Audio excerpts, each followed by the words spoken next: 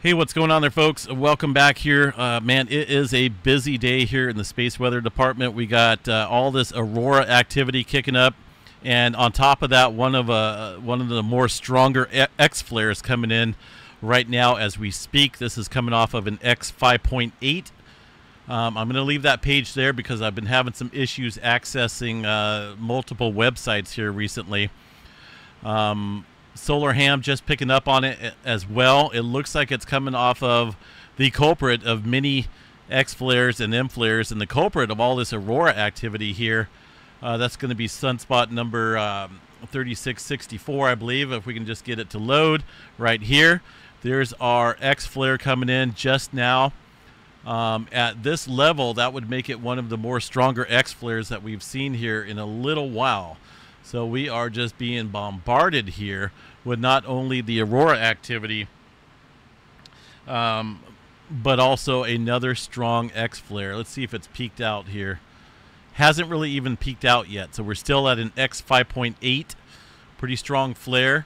The location of this sunspot is just out here on the southwestern quadrant of the sun. Could still be geo-effective. Obviously, we're going to get the effects of the flaring here in about 7 minutes. Actually, it's probably already coming in, as we've seen on the... Let me go back here because I've got to be cautious of... I don't want to lose the connection to the pages here. But we're already seeing the effects of that. Goodness. We got... I don't even know how much more overloaded we could get here on this planet in terms of all this space weather activity. Gosh, I don't even know where to begin. There's so much craziness going on right now.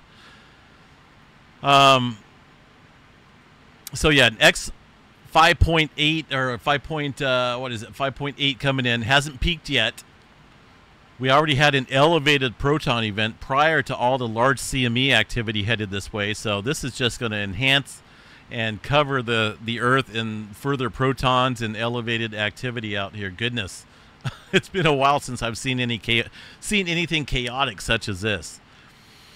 So let's look here real quick at the data. It looks like it may just be peaking there a little bit. See that little curvature? So it looks like it may be peaking at an X 5.8.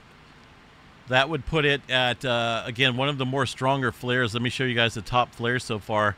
X 5.8 would put it the second largest flare this solar cycle, aside from the X 6.3 that occurred last year, or this year, back in February. And that was kind of off on the northeastern quadrant of the sun. So this one here, it would definitely be a top chart topper. Almost, but not quite to the X 6.3 level. Again, X 5.8 coming in, along with all this goodness, all this activity stirring up. Let's go over here to the current. Put my phone on silent. Everyone trying to get a hold of me right now.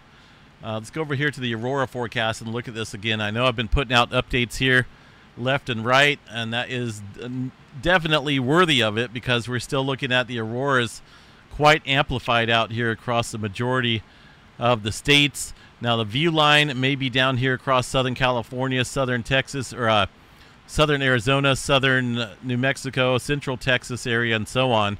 The view line would be the area to watch if you're, if you don't see it overhead. You may want to get out of the city, look towards the northern horizon, and you should be able to see the auroras. The overhead activity looks like it's stirring up already in Oklahoma, Indiana, Illinois, Missouri, Kansas, Nebraska, Colorado, Utah, maybe starting to come into portions of Nevada and Northern California now as well. And it's not quite dark out here yet.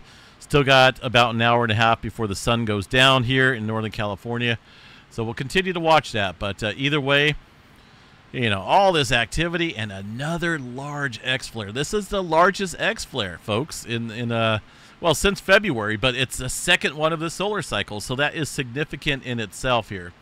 Now, whether it produce a noteworthy CME or not, we'll have to watch that.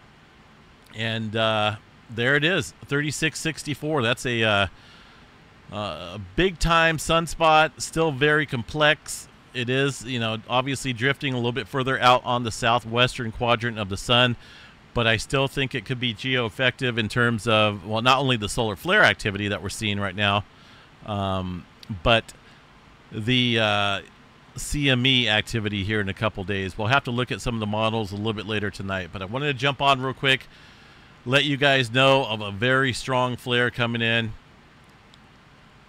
Looks like X 5.8 is going to be the peak of this flare, hopefully.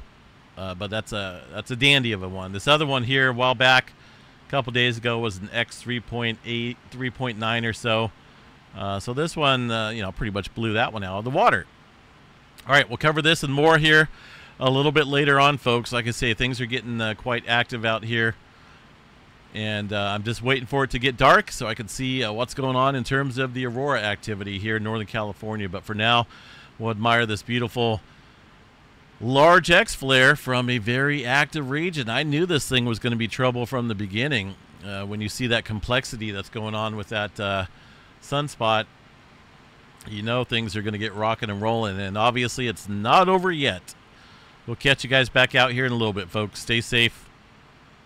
Watch for the auroras. Make sure you guys get outside and see the auroras if you have clear, dark skies right now.